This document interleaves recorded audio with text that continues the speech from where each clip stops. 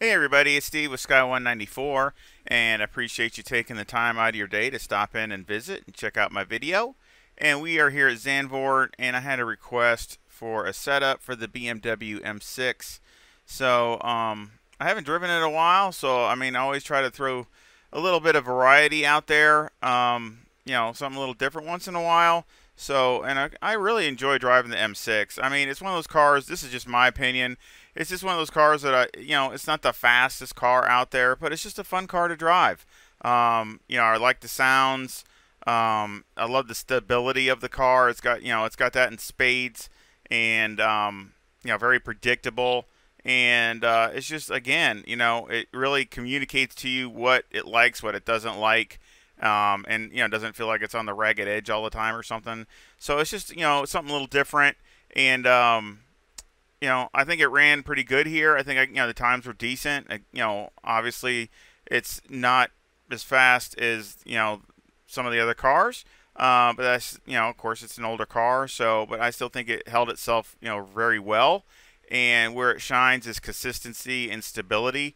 And so let's just do a couple laps. And of course, and then we'll go over the setup. And of course, the setup will be in the description also. And also, just before we get started, I got a little delayed with everything that was going on with my wheel and all that this last week with the Porsche at Spa. Again, it's really close. And actually, I'm almost working on two separate setups to go two different ways with that car. So that's why it's probably taking a little bit longer. And I'm really trying to have something really, something that's a solid drivable setup. So again, sorry it's taking a little bit longer, but just things get in the way sometimes. But it is still coming. Again, it's close, so hopefully it won't be too long. So let's get to the BMW. Let's jump in the car for this first lap.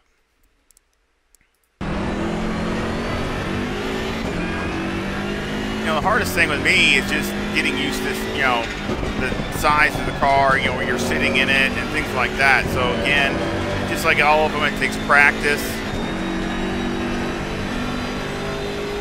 Very good off this last corner. Really good speed. It's good. It's got just as much speed as the Bentley. So, 157. So it's very good. Speed isn't the issue. It's the handling. Is where it just loses a little bit here and there compared to maybe the Porsche or the Bentley or AMG, stuff like that. And that's another one that's going to be coming out soon also is AMG. It's getting pretty good, so hopefully it'll be done soon also here at Zandvoort here.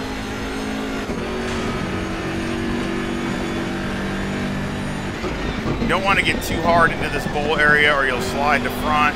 So you want to get a good practice where you go in there good, but you don't want to try to just go crazy with it. Otherwise you'll shatter the front end. And again, coming up to this slick corner like the Bentley, I took it in second. First, you might be a teeny bit faster, but it's too inconsistent.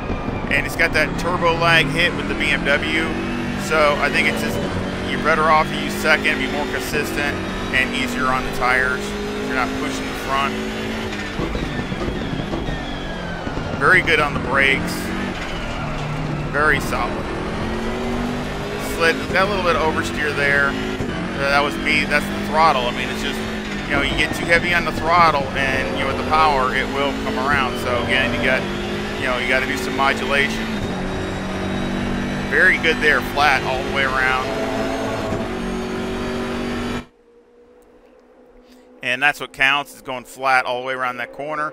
Again, 157. Now again, with this, I did like I did with the Bentley. It's got the half fuel load.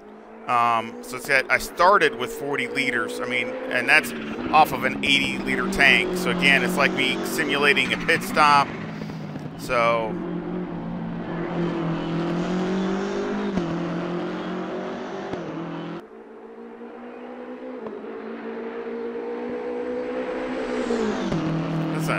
this thing makes some good sounds.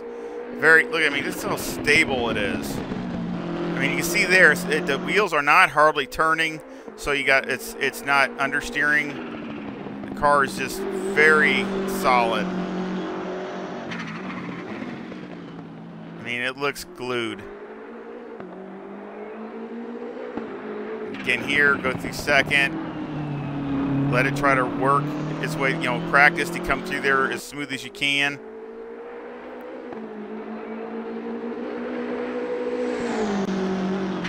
I mean, I love the sound of that. It sounds really good. And that, of course, I got off the turn better that time.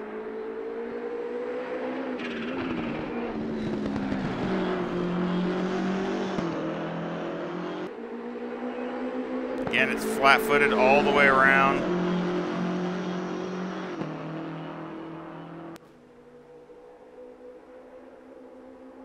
That's a 136.27. So again, I mean, I think that's a good time, and it still did 157 going around the corner.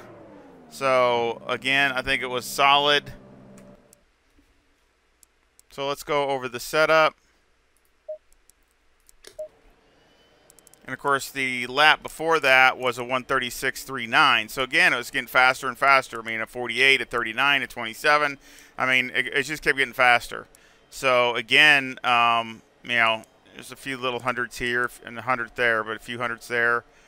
So again, you know, it could even go a little quicker maybe, but I still think that's a solid time. And I think with the heavier fuel load, I think it was running higher, 36, like 36.6, 36.7, with a heavy, you know, more of a, like 80 liters. So that's what it was running around that times.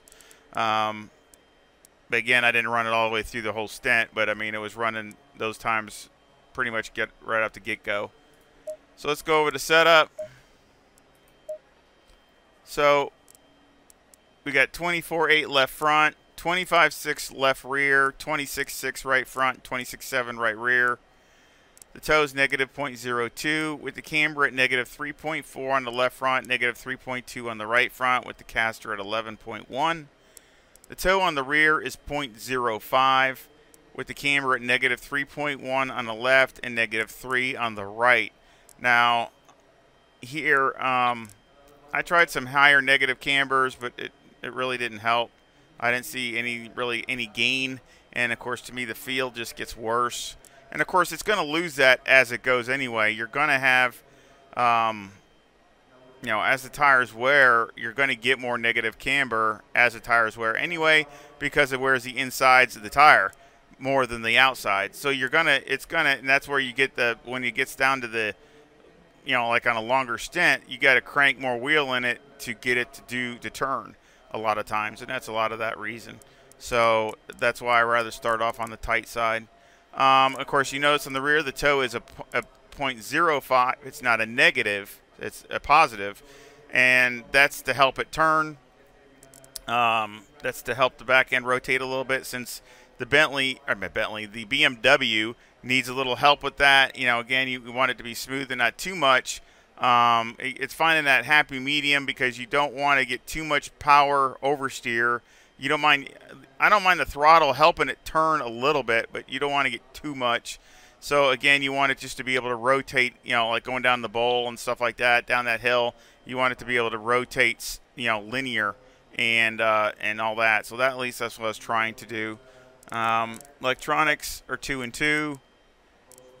Fuel, of course, 80 liters. Of course, now, like I said, now the other one I didn't have that much. I started with 40, like I was simulating a pit stop. So again, I did that, and I'll show you how I did it. Tire wear is very good. Little light graining on one tire at the most, but other than that, the wear is right there, right where you need to be. So I'm really happy with that. Mechanical, got 3 on the anti-roll bar, 55 on the brake bias. Steering's all the way down. Springs on the front are 166,000 with a bump stop rate of 700 and a bump stop range of 3. And on the rear, the springs are maxed out at 146,000 with a bump stop rate of 600 and a bump stop range of 10. Any roll bar is 4, and the preload on the diff is 60. So again, tried some couple different combinations with the springs, but the BMW usually likes it a little bit on the stiffer side. So that's the way I went, and it seems to like it. Other than that, of course, you know, brake bias is, you know, I worked that down. I started probably around 57 or so, but you know, I wanted to go down as much as you can because it really does have good brakes for a bigger car. It really does have good brakes. Shocks. On the front, it's 11, 16, 28, and 26. And on the left rear, it's 10, 18, 30, and 25. And on the right rear, it's 9, 18, 30, and 25. So again, all these were dialed in with Motec multiple times. Got them. I think they came in pretty good. So, and actually, you could tell the difference there at the end. It was really helping going down through the bowl and things as the Motec, the shocks were getting more dialed in. It was really helping it going through there. So I think it actually definitely made a good difference compared to what it was just on standard.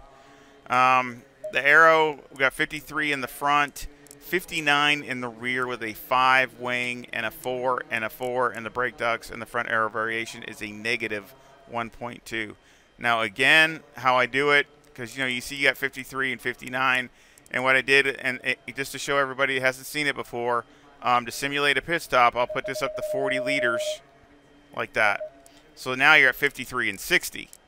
So again, sometimes it makes a bigger difference, but again, I just do that to see how it handles, because obviously now the ride heights come up 1 here, and of course you got a lighter fuel load. So I want to see how it handles to make sure it doesn't do anything crazy. And all that. So it was perfect, great. So picked up just like it should, and the car still felt very, very neutral. Again, all the cars maybe have a tad bit of oversteer in the very beginning when the tires are cool or when they're cold. So again, the first lap or two, you can't really judge it. You got to be a little bit more careful. You can't just go driving in there super hard because with the tires not up to temp, you'll slide a little or a little maybe oversteery, but once the tires are up to temp and you're good, it should be fine. And again, that's why you need to adjust the tires to your conditions, to make sure that they're in their range to be optimum. Otherwise, it's not going to feel the same. So again, that's what I do to simulate a pit stop. Also, I've had a couple things people ask about it also. I'll bring it up. There is a video in my playlist that shows how to load the setup from the link. So again, if you're not sure how to do that, it's very simple, very easy. But again, because if you just click on it, it's going to show garbage that you don't, what is this? You can't read it, and that's not what it's meant. It's meant to go in your folder, in your file there in the folder, and then it'll go in your system. So and I explained that in the video. So again, that's in my playlist. But again, I hope you enjoy it. I hope it works good for you. Again, I appreciate a like and subscribe to help out, support the channel. Any comments or feedback are always appreciated. And I sure hope that y'all enjoyed it and you come back real soon. Y'all take care. See ya.